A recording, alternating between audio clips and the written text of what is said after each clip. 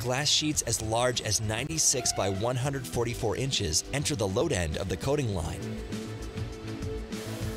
Here, the glass is carefully washed with special deionized water and passed through a high-pressure air dryer to ensure the cleanest surfaces possible. The glass then enters the 420-foot-long coating line. The first step is the vacuum chamber, where the glass goes from regular atmospheric pressure down to an extremely low pressure. Each vacuum chamber works successively to gradually reduce pressure through which the glass travels. Only in this environment can plasma form.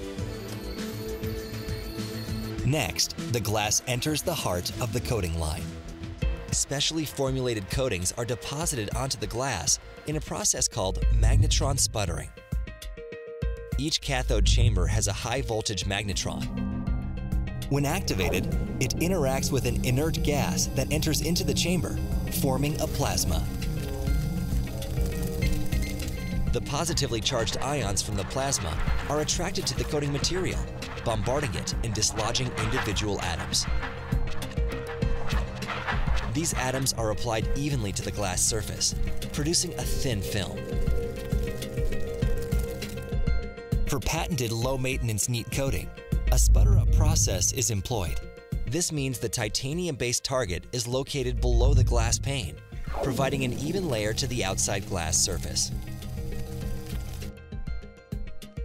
For regular LoÜ coatings, a sputter-down method puts the silver coating on the topside surface of the pane. Our coating line involves as many as 67 cathodes, made for different combinations of coating materials in a single pass. From the comparatively simple to the more complex. However, no matter how many layers are applied, our complete coating stack is no thicker than 1/10,000th the thickness of a human hair. Upon exit, sophisticated cameras and instruments monitor each glass pane for potential defects. In the control room, technicians observe both the glass and the entire coating line.